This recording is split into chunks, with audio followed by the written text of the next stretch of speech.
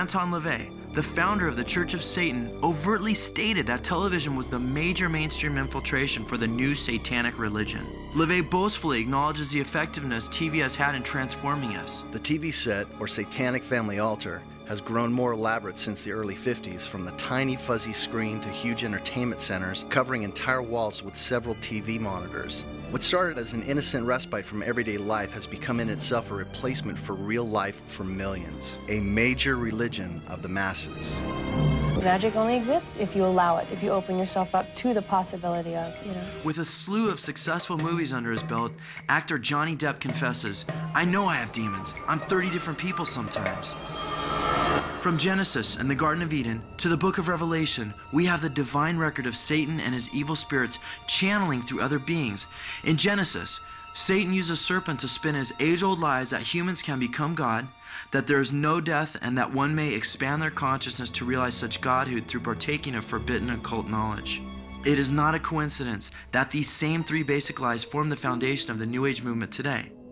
Anton LaVey admitted that the heart of the New Age movement was really Satanism. He said, "In the scores of books lining the shelves of New Age bookstores, there are instructions for guided meditations, creative visualizations, out-of-body experiences, getting in touch with your spirit guides, fortune-telling by cards, crystal balls, or the stars." What if Satanists reclaimed these for their own dark purposes and integrated them into rituals dedicated to the devil, where they rightfully belong? New Agers have freely drawn upon all manner of satanic material, adapting it to their own hypocritical purposes. But in truth, all New Age labeling is again trying to play the devil's game without taking his infernal name. I am God. I am God. I am God. I am God. I am God. I am God. after the advent of television, Satan was able to deceptively present his old venue to the public, and as a result, unraveled much of the Judeo-Christian ethic in the West that took nearly 2,000 years to establish and brought about a paradigm shift to New Age thinking in only a few short decades.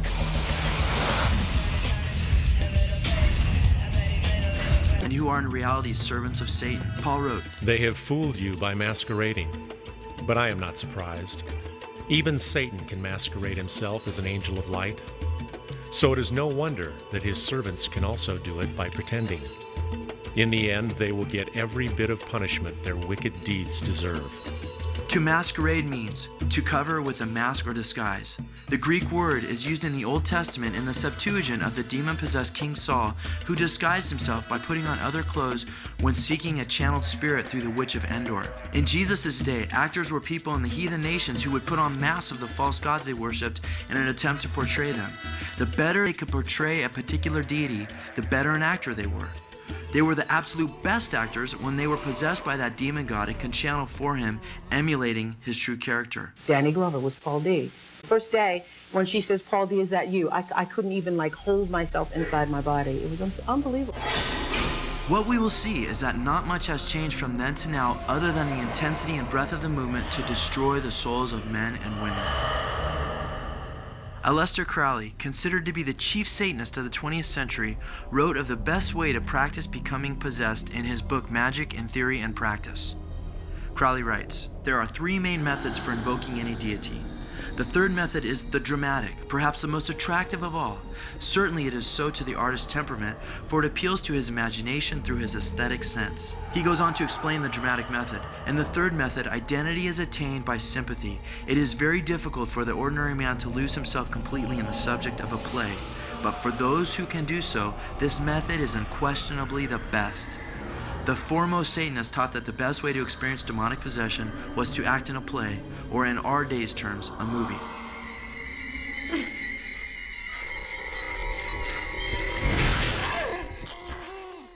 Konstantin Stanislavski, considered by many to be the father of several modern acting techniques, including the method, resurrected many of these ancient ideas and has initiated countless actors and actresses over the last 100 years into these occult ideologies. Stanislavski stated that 9/10 of acting a role out was based on a spiritual experience in which the actor was to be transformed into someone else. Other popular forms of acting similarly involve occult principles whereby one is able to open themselves up to be possessed and taken over.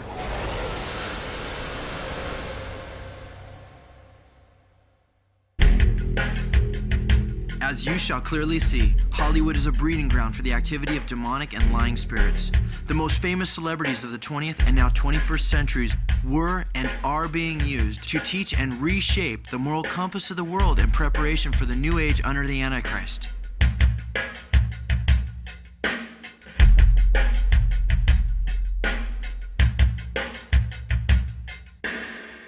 The whole reason for this video is in accordance with what the Bible says. Don't be partakers in the unfruitful works of darkness, but instead expose them. And that's exactly what this video is. It's an expose. It's to show people what's going on behind the scenes, because you're not going to see this on Extra or Entertainment Tonight or 60 Minutes. All this information right here are things that they're being kind of pushed off to the side or hidden from people. It says in the Bible that as Christians we're not supposed to be ignorant of Satan's schemes, but sadly many people are ignorant of Satan's schemes and how he works. Because the ultimate reality, again, Ephesians 6:12 says we wrestle not against flesh and blood, but at rulers, authorities, and powers in the spiritual realms, in the heavenly realms. It's important to understand that Satan's MO throughout human history has been to work through people, what the Bible calls sons of disobedience, those who are in rebellion to God. Satan will use to draw others away from God and to harden their hearts against God. In fact, it's not just present day that we're talking about. We have to look back to see where this new... And it was inevitable that the free love and liberated sex of the counterculture became keystones for the mainstream pop culture. The 1960s witnessed a topsy-turvy occult infiltration based on the mechanics of Crowley's axiom, do what thou wilt. The 1960s movement specifically affected the youth of the country and spawned the eclectic hippie movement that has put on a different social mask in our day. After the foundation had been laid through the 1950s and most of the nation was ready for revolution, Satan turned up the heat in the 1960s and set into motion his plan of deceiving the hearts of the nation. We're in the very throes of a new satanic age. The evidence is all around us. All we have to do is look at it. After the Church of Satan was established, Anton LaVey opened a film office where he could instruct and guide popular filmmakers. LaVey specifically targeted Hollywood to become his primary means for satanic evangelism. Quick to participate, many celebrities were devout, outspoken supporters for the Church of Satan and its causes. Kim Novak, Jane Mansfield, Tina Louise, and Sammy Davis Jr. are a few who openly lent their fame to the satanic agenda in the 1960s. We are superior by the imagination, the creativity that is the heart and the very soul of the Satanist. Anton LaVey praised the work that celebrities have done for Satan's kingdom. You've got quite a legacy of satanic writers, film producers, and directors who have made their own pacts. They've proven themselves to be cunning, wit, and courage beyond the best of their time. These people that have sold their souls for fame, power, and fortune are being used to push the New Age philosophies, or as what Anton LaVey refers to as the new satanic religion. Sammy Davis Jr. was a notable actor in Hollywood and most well known for his then risque Rat Pack shows. Anton LaVey declared, Sammy Davis Jr. was a dear friend and often put himself on the line when it was professionally hazardous to do so. He brought many influential persons into the Church of Satan and shared his own personal life with me. He was a sensitive, articulate, and very satanic individual. During his Rat Pack shows, Davis would use the stage as a podium to plug psychics and praise the mysterious messages he received through them from the other side. Another actress of the 1960s was Jane Mansfield.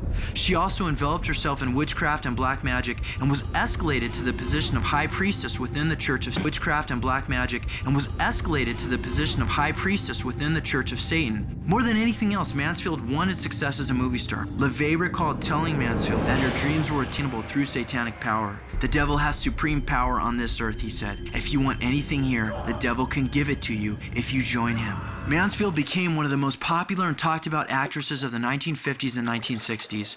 Her movies were replete with risque sex and immorality for her day. I wasn't a stranger to permitting my bust to be photographed.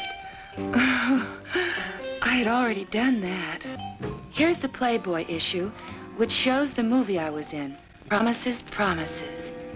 It showed just about everything that Jane Mansfield had to show. Mansfield sold out to the principles of the Satanic Bible and expressed them in her films.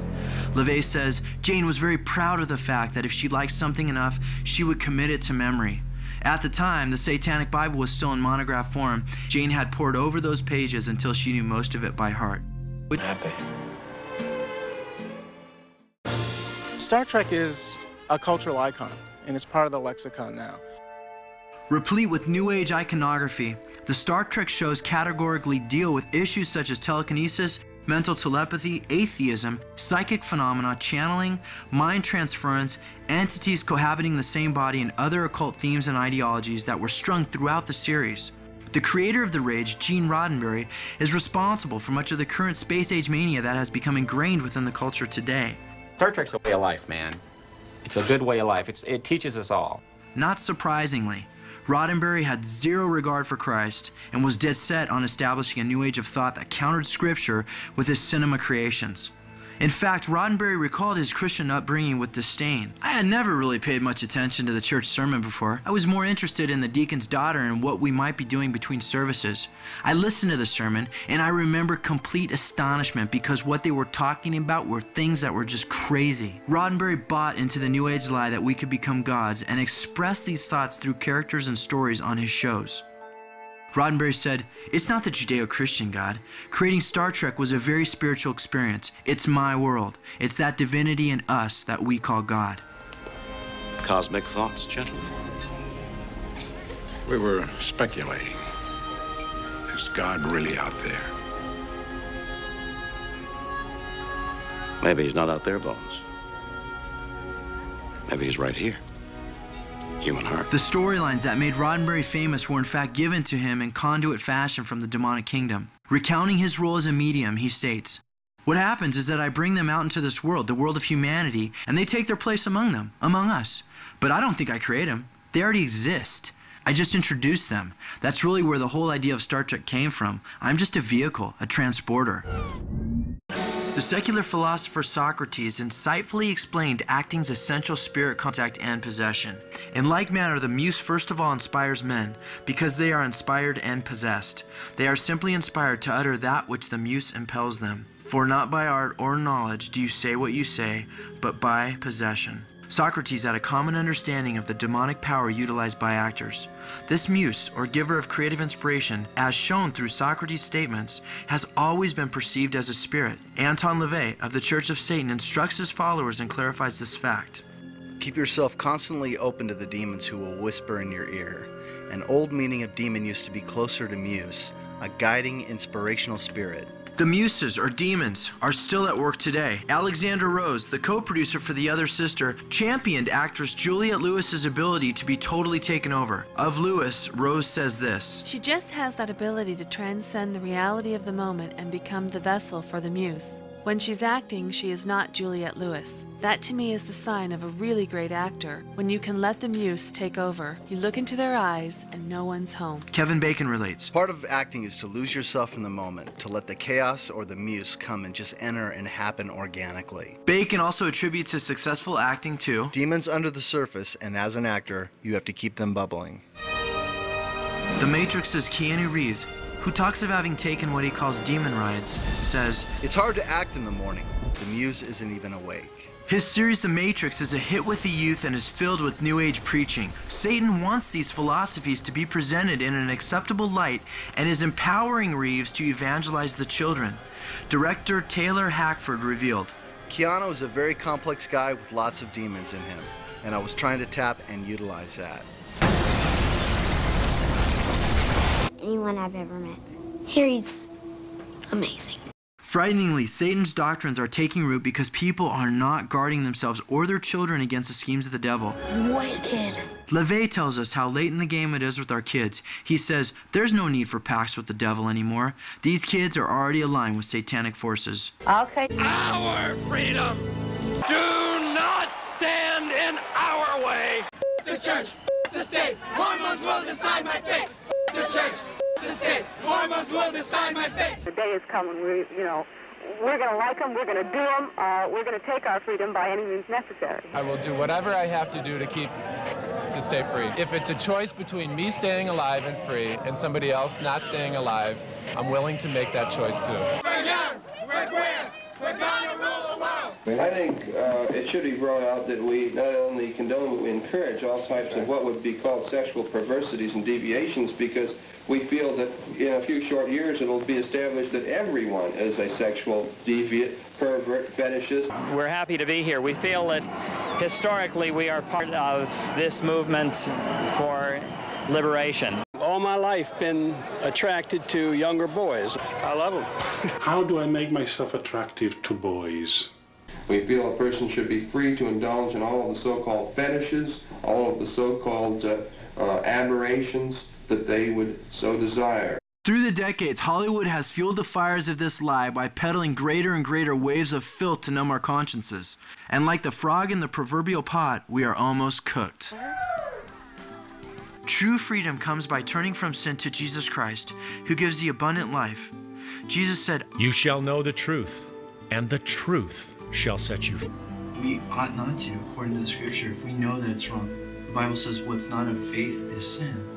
And so if we can't watch something in faith and we can't watch it with a good conscience, we really shouldn't set it before our eyes. The Lord would not have us do it. Some people feel that's a bummer, like, well, there's only some things wrong, you know, with certain shows. There's only a little bit wrong here or there. There's a story of a father who taught a lesson to his kids one time.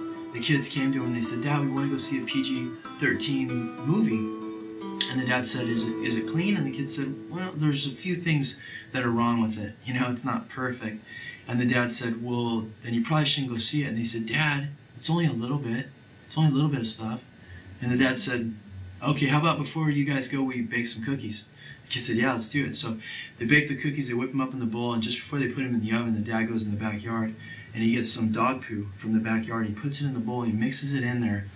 He puts them in the oven, bakes the cookies, pulls them out, puts them on a plate, and serves them to the kids. And the kids say, "Dad, are you nuts? We're not going to touch this." And Dad says, "Why not?" And the kids go, "Dad, there's dog poo in these cookies. Why would we eat this?" And the dad goes, "Yeah, but it's just a little bit. It's not a lot. It's only a little bit." And oftentimes I think the Lord would say that to us. It's a little bit. But in other areas of our lives, we wouldn't even think about touching it. But it's easy to make exceptions and compromise sometimes with these things. Scriptures instruct us to stop loving this evil world and all that it offers you. For when you love the world, you show that you do not have the love of the Father in you. For the world offers only the lust for physical pleasure, the lust for everything we see, and pride in our possessions. These are not from the Father. They are from this evil world. And this world is fading away, along with everything it craves. But if you do the will of God, you will live forever. Leave your confusing ways behind you and begin to live. Parents, we need to guard our children now more than ever from these kidnappers of the mind and heart who smuggle death into their lives without remorse. Can we tell our parents? No! Even the one who claims to be the representative for Satan on this earth, Anton LaVey, proactively guards his son. When he was asked if he let his son watch TV, LaVey replied, "No. He can when he's old enough, if he goes into it warned." Does a Satanist have more scruples than a Christian parent who follows the Bible, which is the best written book for parenting ever comprised? God tells us, "So get rid of all the filth and evil in your lives, and humbly accept the message God has planted in your hearts. And remember, it is a message to obey, not just listen to. If you don't obey, you are only fooling yourself." Unfortunately, those who are entertained by spirits working through movie stars are being entertained directly by mediums. However, the Lord has set down specific, unchanging instructions for all of humanity. He warns against mediums, saying, "As for the person who turns to mediums and to spiritists to play the harlot after them, I will also set my face against that person and will cut him off from among his people." God prohibits turning to mediums, not because he is a cosmic killjoy, but because he loves us and wants to protect us. Hollywood is nothing but a repository of lies. Mel Gibson says actors are all basically liars. Janine Garofalo says Hollywood is built on lies, conning the American public like politics. Director Brian De Palma says the camera lies all the time, 24 times per second. Marlon Brando explains how they are all liars. It makes me so sick. It's amazing, the people in the movie industry. The scriptures have foretold with amazing accuracy the growing rebellion against the faith that is culminating for the end times. Paul writes, "The Spirit clearly says that in later times some will abandon the faith and follow deceiving spirits and things taught by demons." We have already seen that the word for actor is hypocrite, and that they and their Hollywood institution are leading the world astray through their lies. How then will these demons get their messages out to turn away people from the faith and follow after them? The very next verse tells us, such teachings come through hypocritical liars whose consciences have been seared as with the hot iron. Hollywood is being utilized as an end-time propaganda machine of destruction as it teaches its demonic doctrines and lays waste those of God. This direct assault on God leaves you an active participant to one side or another. The scripture says that you cannot eat at the table of God and the table of demons. It's accepted by actors and musicians. Everybody else will follow. Everybody else will